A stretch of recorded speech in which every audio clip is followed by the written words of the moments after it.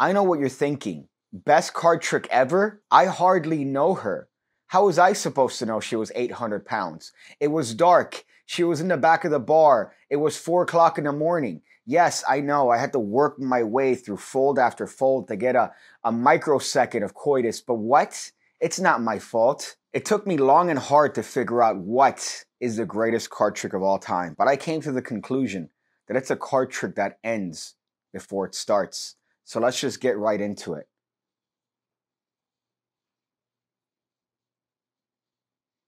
Whoa. Hey there, semen demons.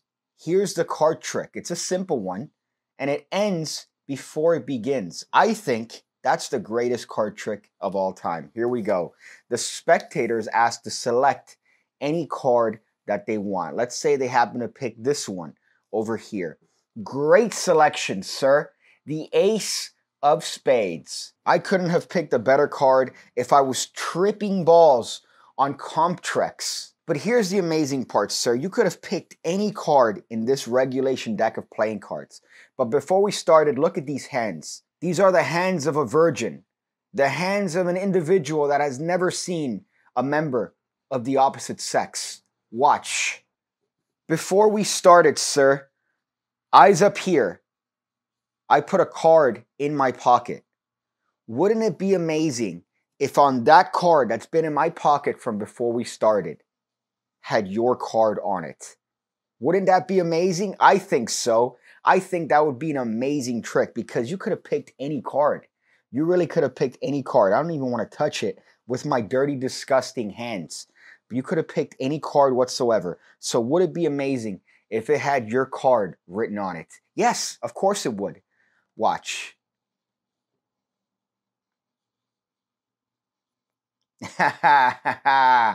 Hey, it says your card. You stupid.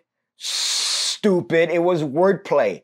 It was semantics. That's impossible. I can't get your card literally to end up in my pocket. Stupid. You're stupid. But we could definitely try something. We could actually get your card over here to look like your card over here, believe it or not.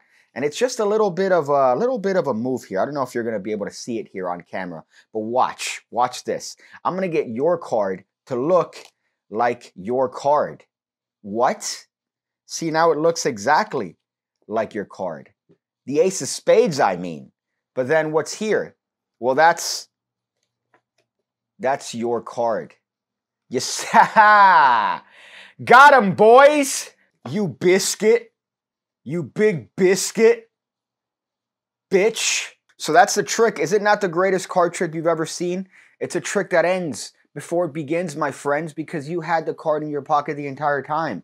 So it ended before it could begin. That's the greatest card trick in my mind, right? Why bother with all the hoo-ha and the flourishes and the penis butt and the legs are spread? There's no need for that. Now, what you are going to need for this particular card trick are 2 cards that are blank. You see, these are blank cards that came with this B-back deck that Penguin Magic graciously sent me.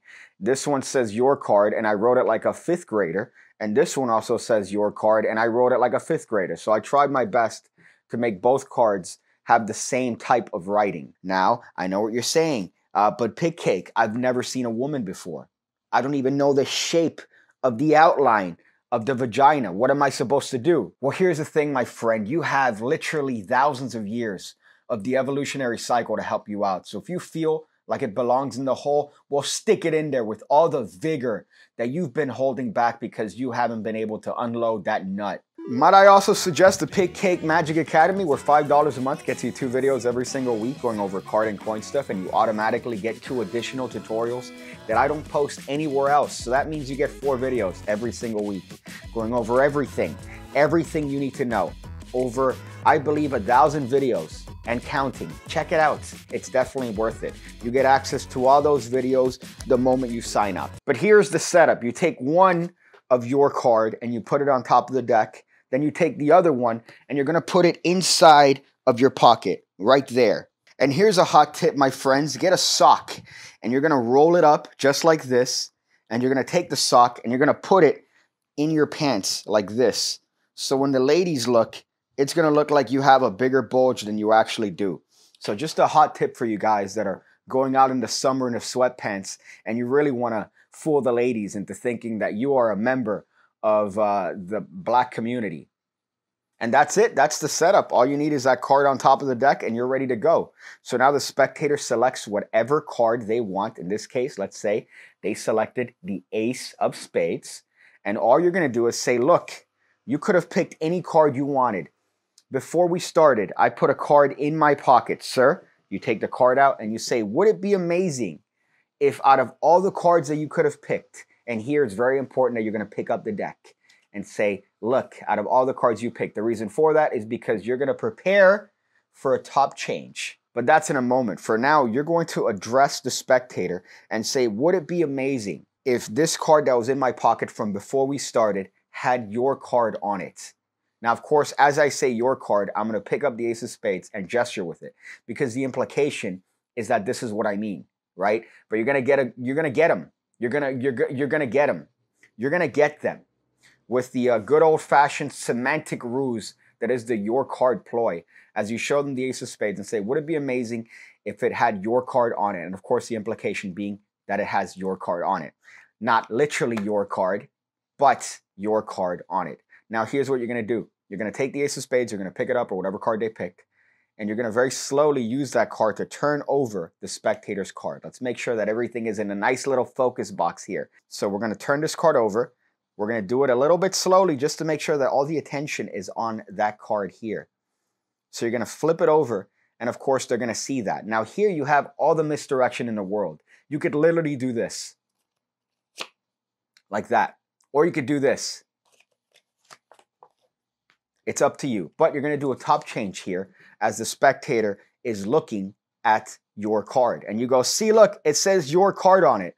Now, at this point, I'm going to have technically another your card that I'm just going to place here as I pick up this your card. So now the assumption, of course, is that this is the ace of spades.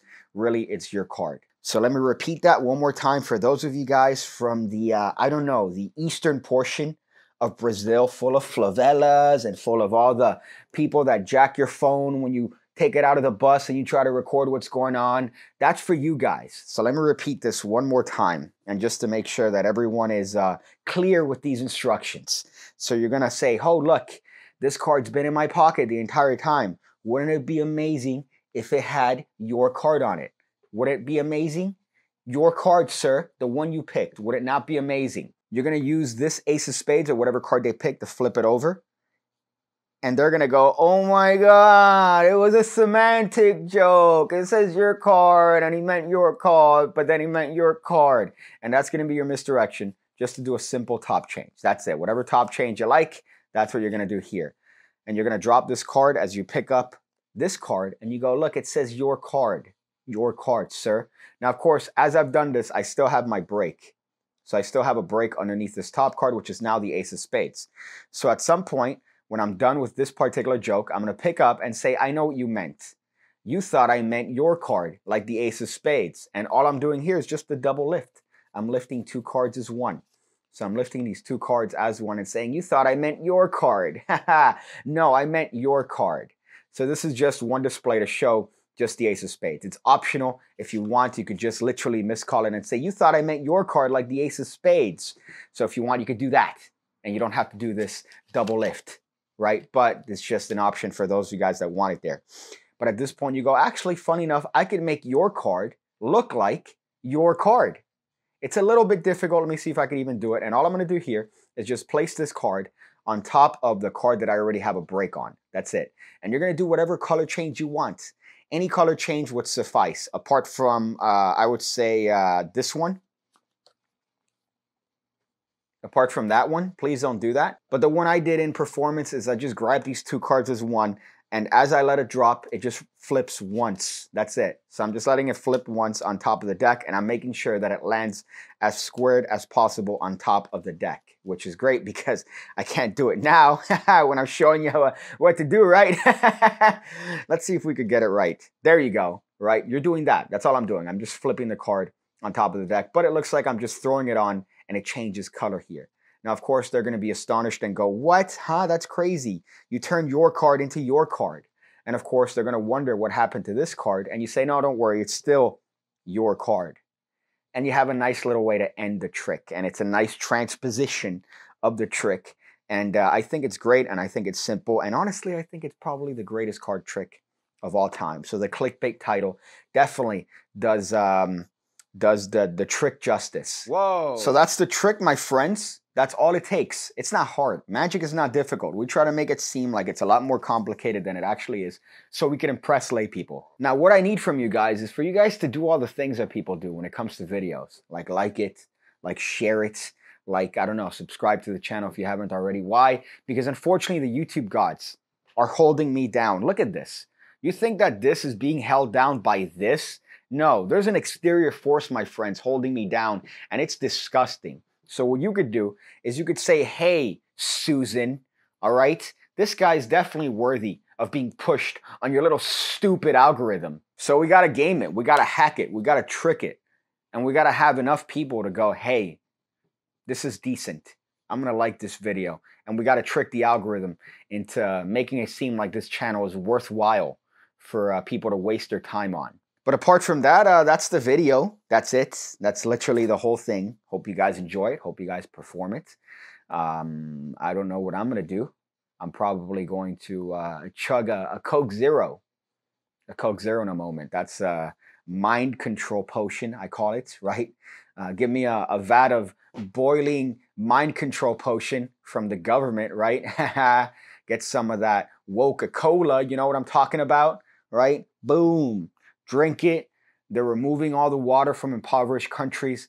You know, you got India running out of water in certain places and Coke being, you know what? No, we're going to pump this city dry, my friends. You guys aren't getting water, but we're getting water for our needed mind control potion in Coca-Cola. And I'm here willfully drinking it. Why? Because it tastes good.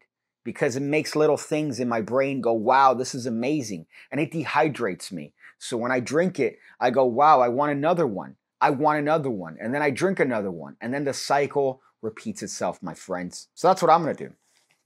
What are you going to do? Leave it in the comment section below.